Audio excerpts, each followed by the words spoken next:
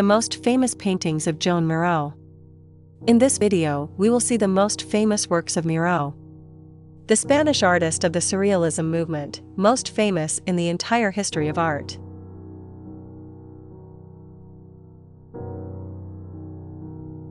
Blue Immersion.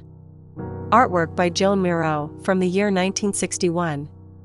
Starting in 1923, Joan Miró's work took on a different nuance, that of poetic freedom, which is expressed through the apparently chaotic arrangement of the elements in his compositions. It is not by chance, ever since he decided to go into nature to experience reality from a much more immediate level, more real than that of the hustle and bustle of the Spanish capital. At least, he allowed the romantic fibers of his artistic events to take on a categorical force in his style. 30 years after moving to a little house in the middle of the Catalan countryside, however, he decides to experiment with other layers of essence, and flies to the United States to meet the abstract expressionists. It is then that he allows himself to be influenced by Rothko and Pollock, so diametrically different in execution, and despite this, with such similar harmonic axes, and the apparently dispersed nature of his composition is based on the currents of abstraction that prevailed in the New 50s York. During his stay in the United States, Miró knew how to adapt very well to the new limits that color was reaching, and he understood the spiritual level that they disrupted by facing the viewer so directly.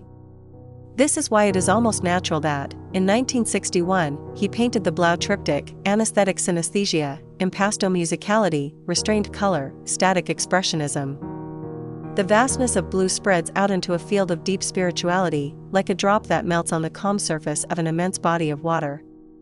There are really few elements that burst into this almost absolute occurrence of blue, if anything, some black dots, a red line, a slender line. However, the composition is absorbing not because of these disruptive lines, but because of the dominant presence of blue, blue that consumes, blue that stands out, blue that assumes.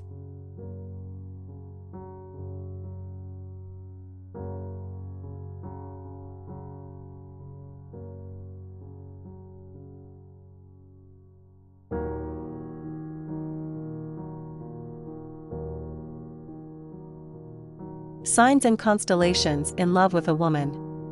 Artwork by Joan Miró from the year 1941. One of the paintings that are part of the Constellation series painted by Miró between 1939 and 1941. In this series of 23 paintings we see Miró's characteristic naive style, with which the artist seeks to delve into the depths of the human subconscious and offers us his particular vision of reality full of symbols and colors. This constellation represents exactly what its title says, a starry sky with its respective constellations, various symbols that form a kind of labyrinth formed by black lines and dotted with primary colors, Miró's famous birds and of course women, always treated by he looked like a creative and protective entity. Many see here an element of evasion and escape, since the reality of 1941 was not the most comfortable in Europe. According to the artist's grandson, Miró had to somehow escape from the barbarities that were being committed during the Second World War, and the only thing he could achieve was to escape through his art, and by looking at the sky. Somehow imagining that he was fleeing from that reality turned into a bird, to later return to Earth and express in the form of symbols everything that could fit on a canvas. According to the artist himself, "When I stand in front of a canvas, I never know what I am going to do, and I am the first surprised at what comes out."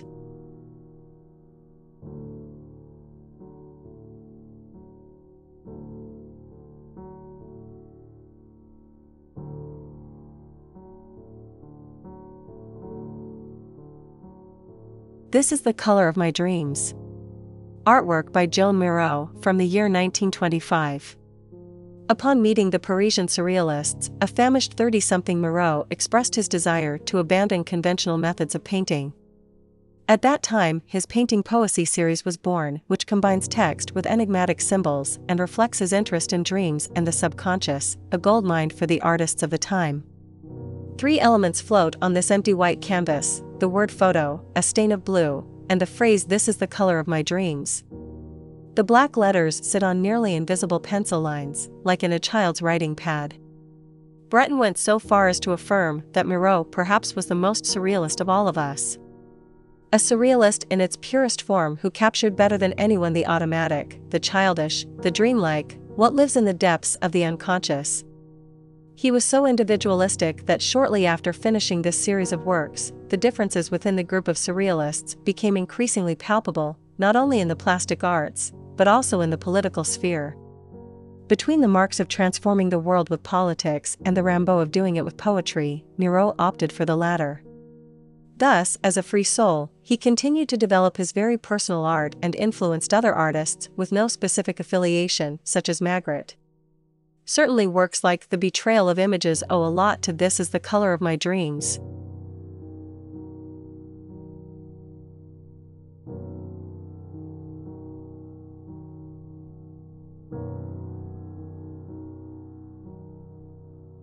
Man and Woman in Front of a Pile of Excrement. Artwork by Joan Miró, from the year 1935. In 1934, Spain was becoming an increasingly polarized social powder keg. The surrealists, great premonitors, were the first to smell that something was going to happen soon, and among them, the child of the group, Joan Miró, who declared, "Unconsciously, I experience the atmosphere of discomfort that is characteristic of when something serious is going to happen.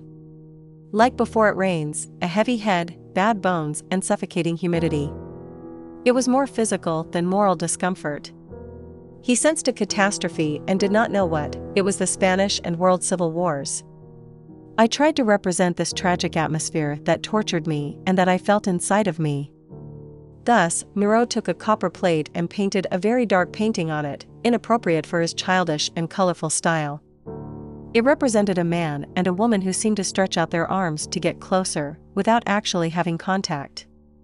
In the background, a mountain of shit looks like a monument in what is apparently Montroig del Camp.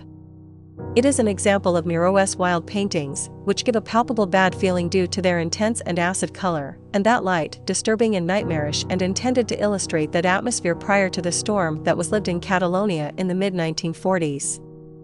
30s.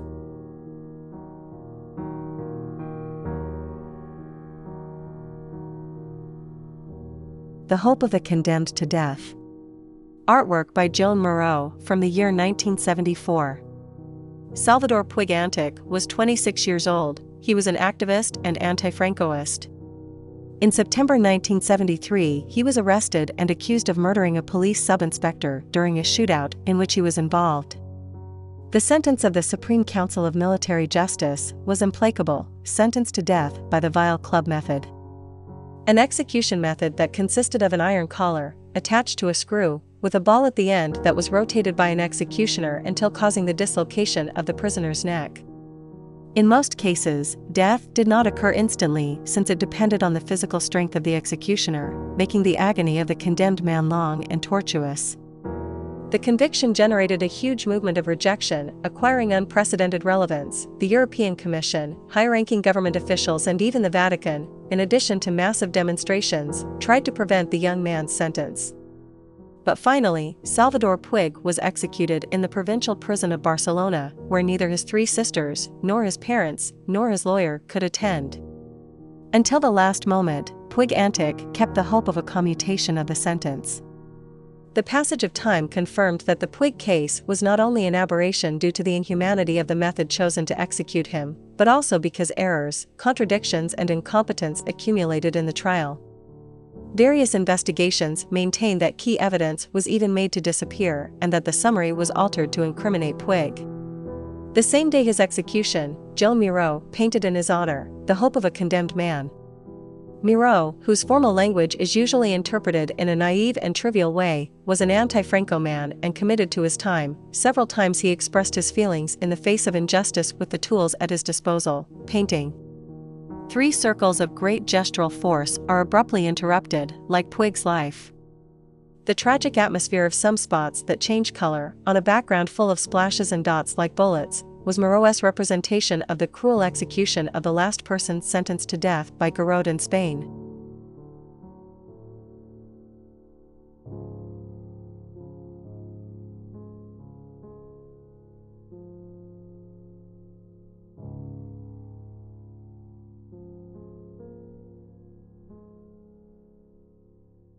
The Harlequin Carnival.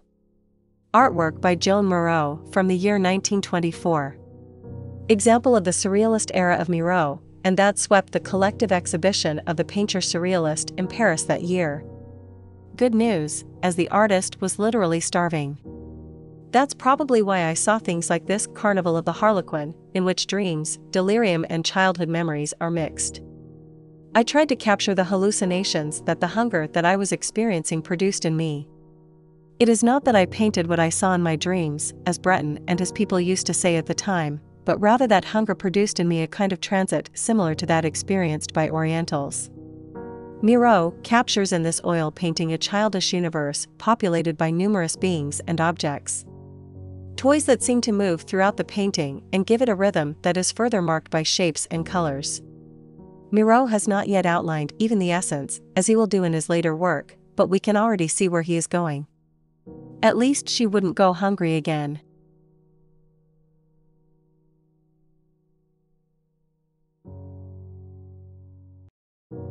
The Morning Star. Artwork by Joan Miró from the year 1940. Always faithful to his characteristic style, the Spanish painter, sculptor, engraver and ceramicist Joan Miró, one of the greatest exponents of abstract surrealism, brings us a new work that seems to come directly from a dream, with its usual curved lines that delimit forms of flat colors, usually primary, on a background of a neutral color. The Morning Star belongs to the Constellation series, made up of 24 small paintings on paper, begun in Varengeville-sur-Mer, in Normandy, shortly before the outbreak of the Second World War. After the invasion of the German troops, Miró is forced to return to Spain. This series reflects an intense process of introspection and his intention to escape from the surrounding reality. The Morning Star represents the sky and the order of the cosmos, with weightless figures that symbolize the Earth and other celestial icons. All the works in the series are made in a 38 by 46 cm format, with a paper support that the artist moistened with gasoline and scrubbed until a surface with a rough texture was obtained. On it I applied the color, maintaining a transparency to create the desired final appearance.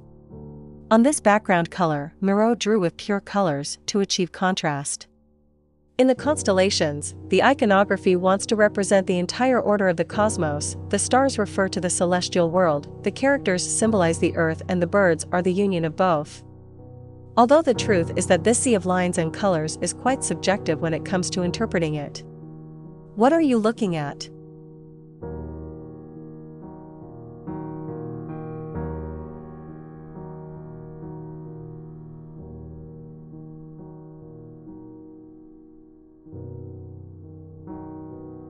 That was all for today's video. Tell us what you thought, and if you liked it, please give us your subscription and your like. This way you support the art community on YouTube.